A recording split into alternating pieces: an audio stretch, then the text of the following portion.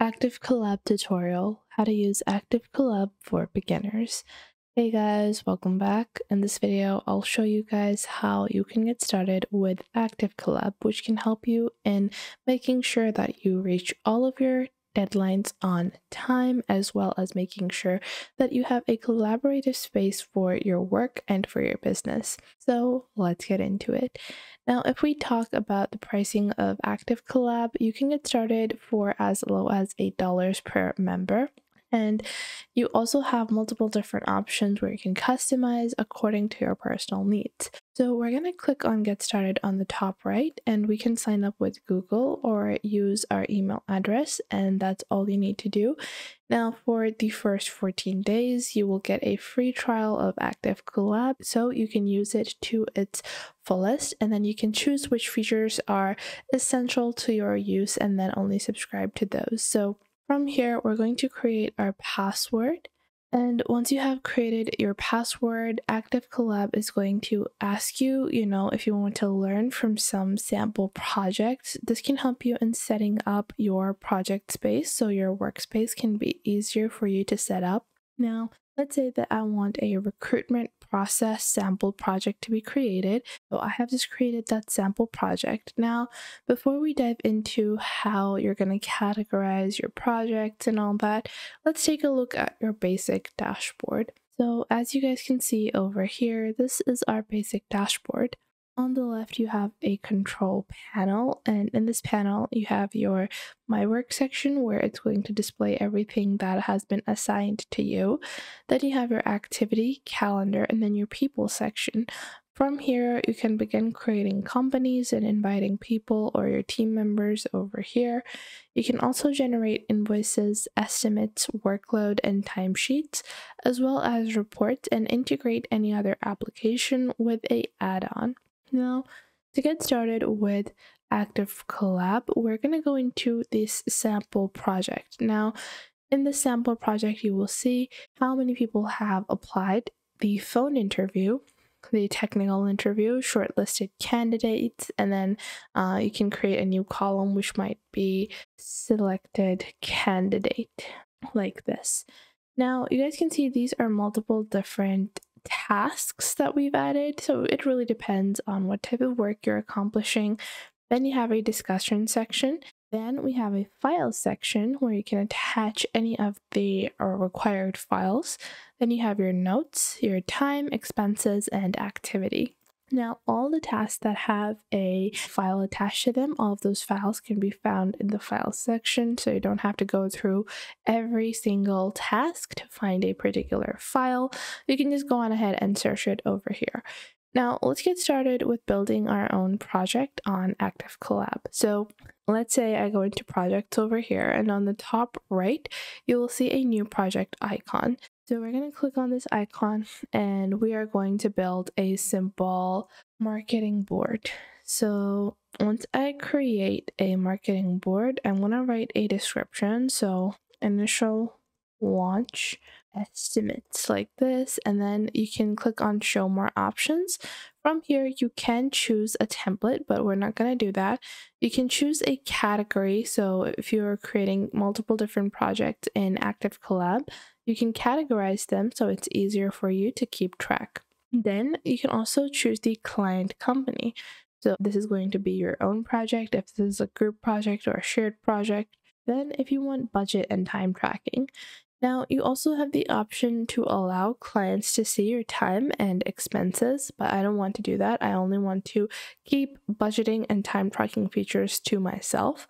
And then you have your budgeting type, which we have time and expenses. So let's say I have a fixed price for this, and then we have time and expenses record, non-billable, change billable status, owner and project leader, and the job types. So I'm going to click on create project, and let's say the budget for this project is $1,000. So I'm going to click on create project over here. Now from here, I can add a member or a client. A member is going to be a person that has full access to the workspace or the project space. And then the client is going to be a person that might be someone you're working with. So I don't have any clients or members to add, so I'm just going to click on take me to the project. Now, from here, we can start creating our task list. Now, instead of understanding these as task lists, an easier way to categorize them is usually status. So, what is the current status of, the different stages that an item might be in? So, first off, we might have marketing ideas like this. And then this can be created, and then you can enter, a task, and then you can build a second task list as well. Now, let's say I go back into tasks over here. We have marketing ideas, this is ticked off. Now, this is a particular task. However, if you want to build a task list, you're going to click on add task list on the bottom. And this is going to be marketing ideas over here, add task list.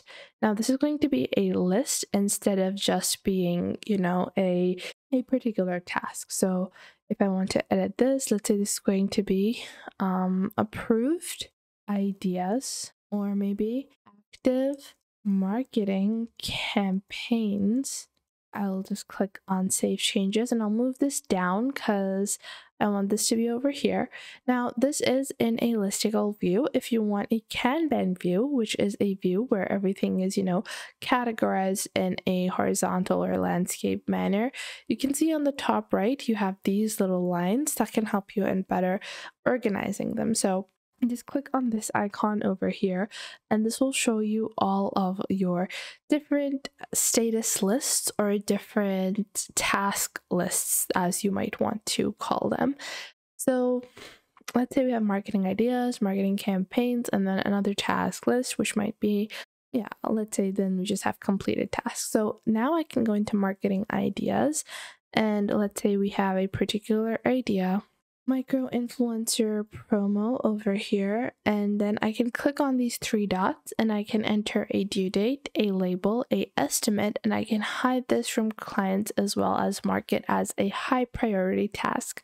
So I'm going to put in an estimate. So let's say this is going to require 12 hours, so I can set that. And then let's say I have to label, and then I want to add that as maybe, I don't need a label for that, so I'll just add this task as it is. Now, if I click on the task once I've added the task title, I can add subtasks as well as dependencies. Now, let's say this goes into my active marketing campaigns. So let's say that I am the person that is meant to do this task. So on the right, you have a time estimation, and then you have a time tracking tool. When you start working on a particular task, you can just turn this on. And what this will do is that you can get started with adding how many, minutes or hours it has taken you to accomplish this task, and whether or not these are billable hours, as well as your expense tracking. You can mark a task as billable to make sure that you are able to account for all of your billable hours spent. Then you have reminders and subscribers to a task, which will be notified whenever the status of a task changes. So in this way, you can get started simply on Activecollab. It's simple, easy, and effective, and it covers all kinds of spheres of industries. You might be looking for an expense tracker, you might be looking for a time manager, you might be looking for a milestone manager, or you can just use Activecollab for everything altogether. It's really up to you, and I hope you guys found this video helpful. If you did, make sure to leave a like and subscribe.